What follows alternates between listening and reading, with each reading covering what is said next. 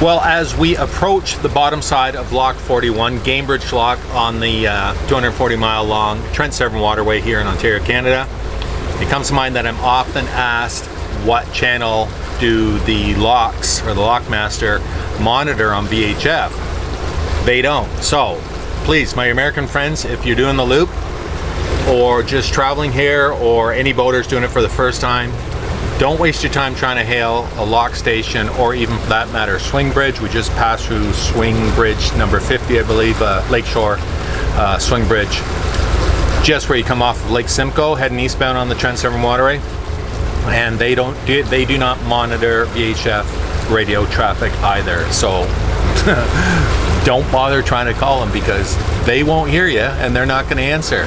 The only thing is that you could do is look up their phone numbers, because all lock stations have individual phone numbers, so you can try calling them ahead of time just to get a report on the status. I've often done it myself, especially if we're coming to a lock where we are hoping to stay at the lock overnight. I'll just give them a shout maybe 10-15 minutes out and just say, you know, what does it look like? Is there any room on the gray wall to tie up? And they're always most accommodating, and they'll let you know what's what. Or again, if you're coming around a corner and you're not sure what the lock is looking like, and you want to lock through but not necessarily wait on the blue line, I'll often call ahead of time. Just say, you know, if you're locking down, you're only going to be 10-15 minutes, we'll just hang back, because it's easier for us, I find, just to kind of float and idle and bounce around in the channel or a lake as it approaches the lock, rather than have to go to the blue line and then get off the blue line, especially if the blue line's busy.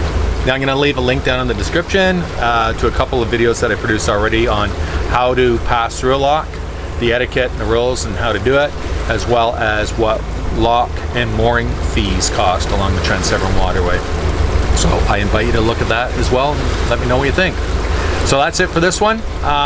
We are going to get back to traveling, because we are on holidays and traveling through the system, and I will see you on the next one, my friends. Cheers.